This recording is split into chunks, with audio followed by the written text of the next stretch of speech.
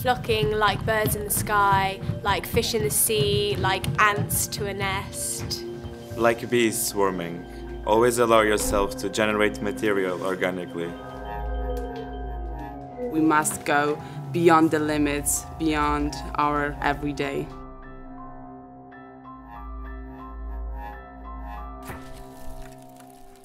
The art of improvisation was a continuous concept. We became a self-organising system using the technique flocking. Improvisation is to create a sensory awareness of yourself and of others, and becoming aware of your own body and getting confidence and heightened ability. This method can become key to spontaneous outbursts of small patterns that happen organically. As an individual, you become sensory aware of the bodies and the space around you.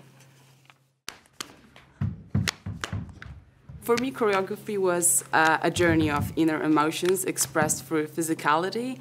And in terms of flocking, we learned to listen to our bodies before we tell it what to do.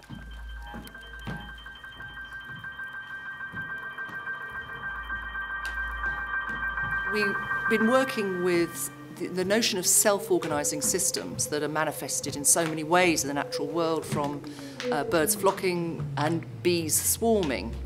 As well as, indeed, the way that fashions form and all sorts of large scale, where there's multiple elements, coordinate in behaviour, following very simple rules to get very complex and unpredictable patterning. And this is so very similar to the way that performance is made through improvisational systems.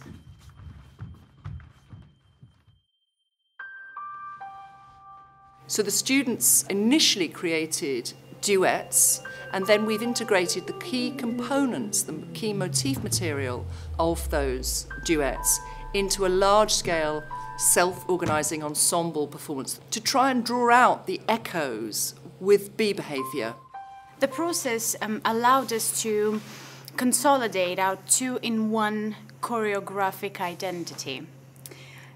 In this way, we were able to coexist as a pair, although never losing the sense of self, molding our personalities in a unison system in which we were present as both single individuals and as one.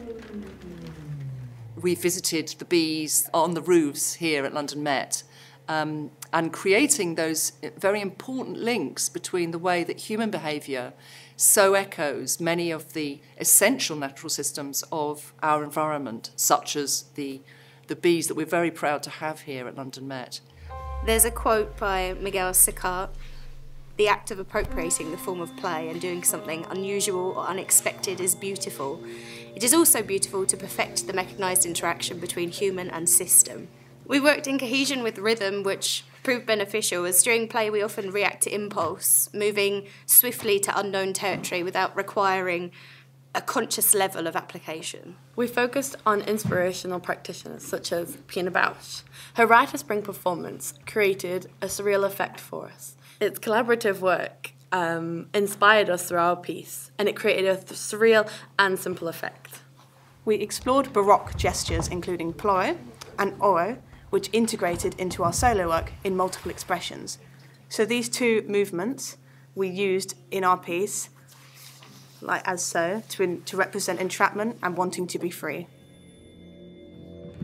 These science-art crossovers I'm very inspired by, and the students draw a lot of meaning from, in terms of seeing the creative work we do, how the processes and the methodologies we use in creating performance to communicate and share ideas with others are so echoed by the systems at play within what are seen as the scientific world, but effectively about how our world works.